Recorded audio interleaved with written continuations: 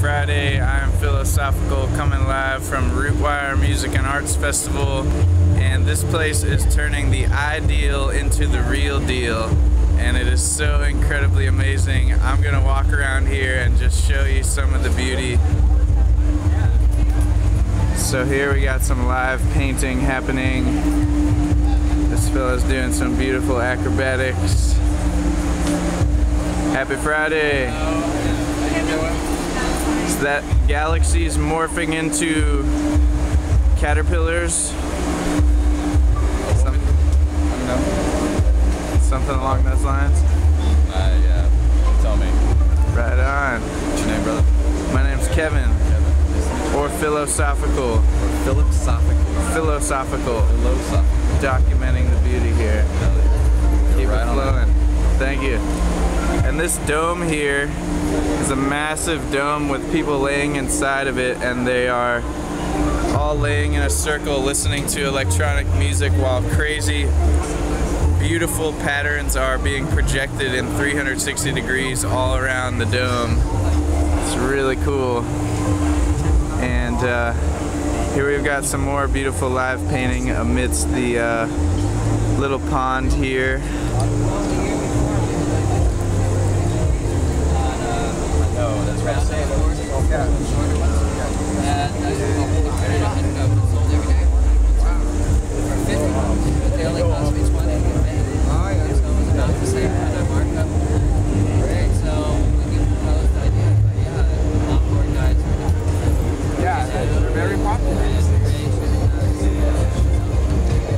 And there's all kinds of interactive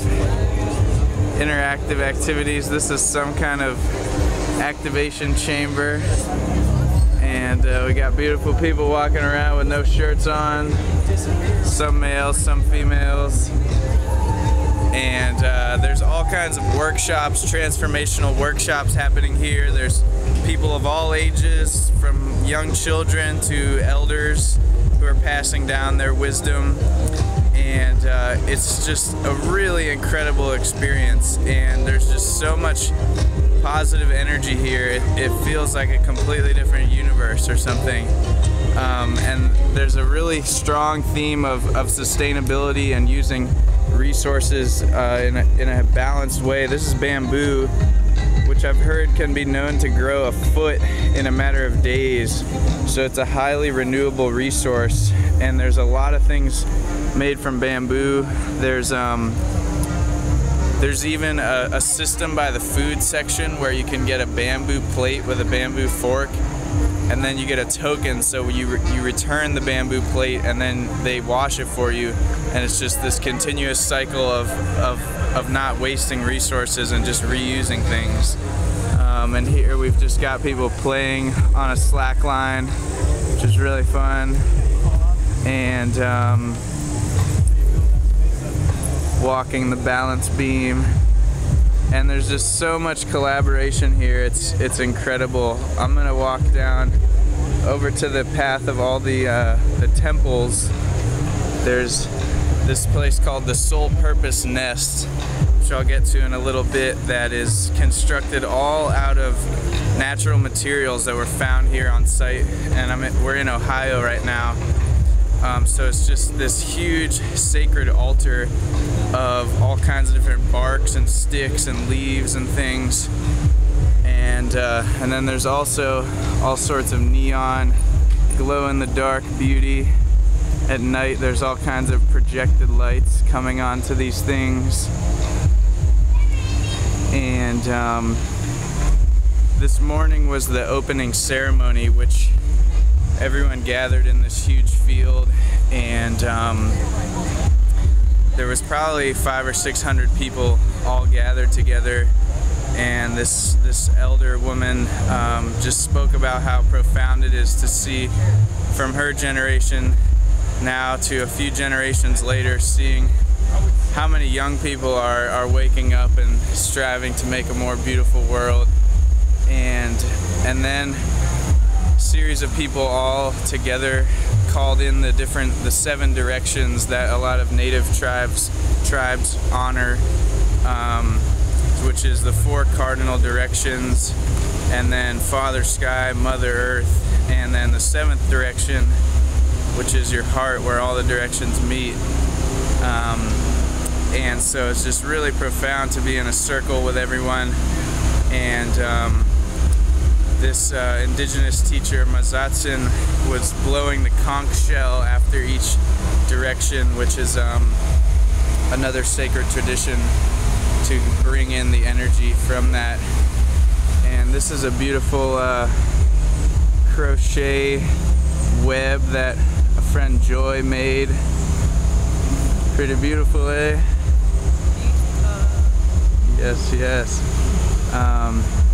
And yeah, there's all kinds of artisans sharing their crafts and gifts, like these djembe drums, hula hoops, didgeridoos.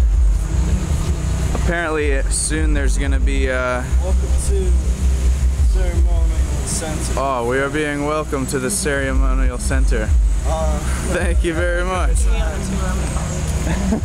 This is a real life / non-real life tour, because it doesn't really feel like we're in real life anymore.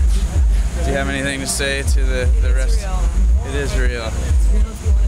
Exactly. She said it's real if you want it to be, and as I said before, we're turning the ideal into the real deal. Look, someone gave me their bird's feather.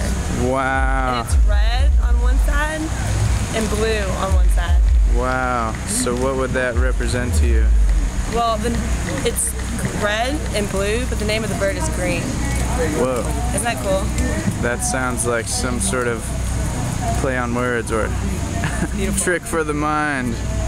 This is kind of like a sharing tree of some sort. Oh, the giving tree. There you go. You can just give and receive cool stuff. I might need a lightsaber. Alright, and now we are approaching I believe this is the tribal council, or this is actually the Spirit House Dome, which has free body and energy work. And so you can come here anytime and receive a massage or a Reiki session, which is a really beautiful thing. I'm going to stop talking so that I don't disrupt them.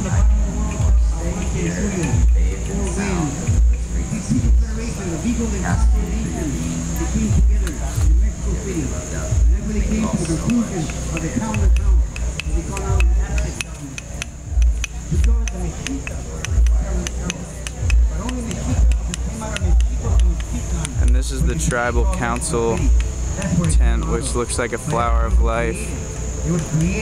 And I believe tribal council brings people together to sit in council and to discuss real issues of how the collective is moving forward and what sort of things, what are the group intentions, so to speak. And here the elder Mazatsin is giving a talk in the nest, so I'll just walk over to it. First, this is the artist Chris Dyer, who was live painting before. This is, I believe, his specific dome, which is called Fabric of the Universe. Time is art. Fabric of the universe.